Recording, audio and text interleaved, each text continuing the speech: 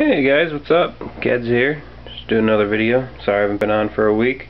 Went on vacation, snowmobiling, hot tubbing, and a lot of drinking. So, well needed.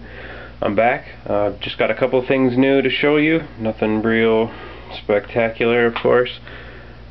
I'm just joking. They're all good. So, got a little handle action done on this Bowie knife I've been putting together.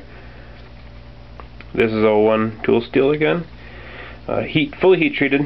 I have started that video for the guy that asked about heat treating 01 tool steel. So I'm gonna post that up next Sunday. So dude, if you're watching, watch next Sunday afternoon. It should be up. So just zipped it through on the bandsaw, and again, this is apricot. Got to clean it up a little bit. Go ahead and glue it on there. Sand her down.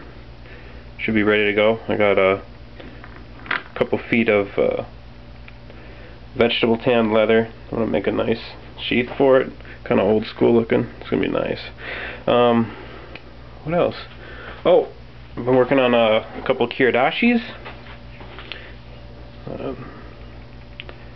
These are really nice.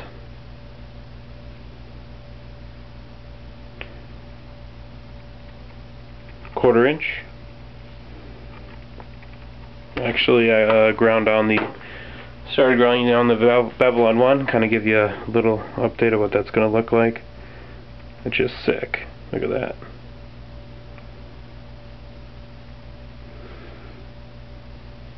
Got a hole here. Actually, when the Kydex sheath goes on there, it's going to push down in there. That's going to be a positive lockup. Sorry about the blood. Gashed myself about, I don't know, 45 minutes ago, and this is the third time I'm making this video, so yeah. Alright, anyway, so it's going to be cord wrapped. It's going to have a skull crusher on the back. It's going to have a lanyard hole drawn on there. So yeah, I don't know what kind of cordage I'm going to use. I might use this really thick camel. I also have 550 paracord in a lot of different colors, so here's the camel stuff. I like that. Or black. So yeah, I'll go ahead and post that video again of heat treating the 01 tool steel next week. And oh, before I forget, I actually have some steel I want to give away here. This is 154 cm precision ground, and possibly some D2. Well, both of them are all three of these pieces are 1/8 inch. So make yourself a nice little blade with that.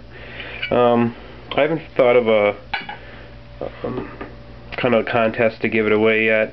If anybody has any suggestions, definitely let me know, or else I'll just hang on to it until I think of something. Oh, also one more thing, my utility knife that I use all the time. I love it so much that I bought a bunch of steel the other day, and oh, camera, look out. I'm gonna make them a little bigger, but yeah, they're gonna be pretty slick. So I'm gonna make a bunch of these. I don't know how many I'm gonna make. Maybe 3, 5, 7. Who knows? And then also, well, I bought a lot of steel. This is just a fraction of what I purchased. I'm gonna make some large choppers. So these are 10 inches. Yep, 10 inches. They're just gonna be wicked. I don't know what kind of grind I'm gonna do in it. Maybe one Scandi and the rest of them full flat, or 2 Scandi and 2 flat. I'm not sure yet. This is 1095 532 by 2 inches. And also got some 1095 here, which is 3/16. 3/16 is my favorite. Damn it. See, blood everywhere. I'm not making this again. This is the one I'm posting. So 3/16 is my favorite thickness in steel. You can work it down to what you want it to be. I mean, 1/8 inch is great for small camp knives and things like that, but 3/16 is just a lot more versatile, and you can make some pretty badass blades with it. So, alright, hope you enjoyed the video, guys. Let me know what you think, and again, look forward to more videos. Later.